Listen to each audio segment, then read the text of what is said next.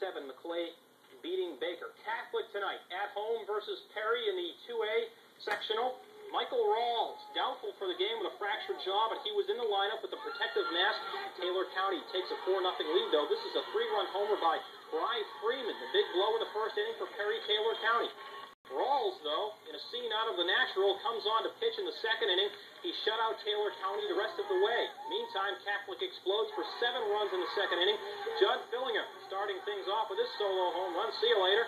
Bill Steckus, our able-bodied photographer out there capturing the action. Then Fillingham comes up. He'll knock in the final 2 runs here of the inning with another single there.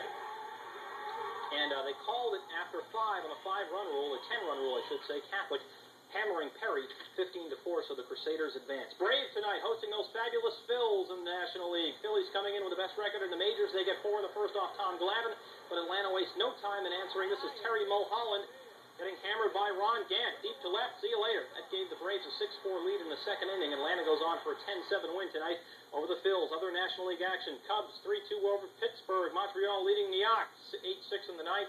And hey, the rest of the scores just aren't that important. Lance? Well, Atlanta needs to get something really started here, don't they? They're terrible. You know, they got no closer. Pitching is mediocre at best. Okay. You No know, cards they are finish better. above 500. No cards They're are done. better. They Okay. should pack We'll the be right tent back. right now.